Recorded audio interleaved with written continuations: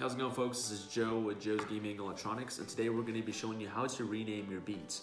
So if you have a second generation Beats, you're going to have to just plug your Beats into the Beats updater through the micro USB, and this is only applicable to any wireless Beats.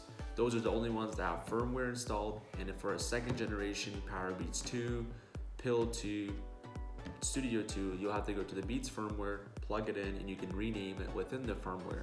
But for the Studio 3, the Solo 3, Beats X, and Power Beats 3, those are all ones that you can actually just change the name of the product within your settings in your Bluetooth.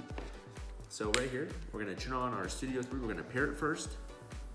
We're just gonna hold the power button here for a few seconds, it's gonna start blinking, and then we're gonna connect. So we're connecting now to our Studio 3 wireless. I wanna rename these Joe's Studio 3 wireless, right? They're my Studio 3s, I'm gonna rename them. And because of that, we're gonna go ahead and just click here on the Bluetooth. Once we're Bluetooth, we're connected already to the Studio 3, which is great, but we wanna change the name. So now we're gonna go over here into name, and we're gonna change it to Studio 3, we'll put Joe's. Perfect. Now these are Joe's Studio 3 Beats.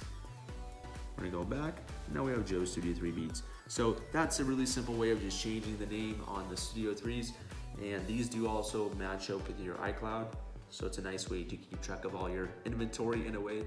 And there's the option for you guys. Hope you guys enjoyed the video. Keep renaming your Beats, personalize them, and enjoy them. Have a great day.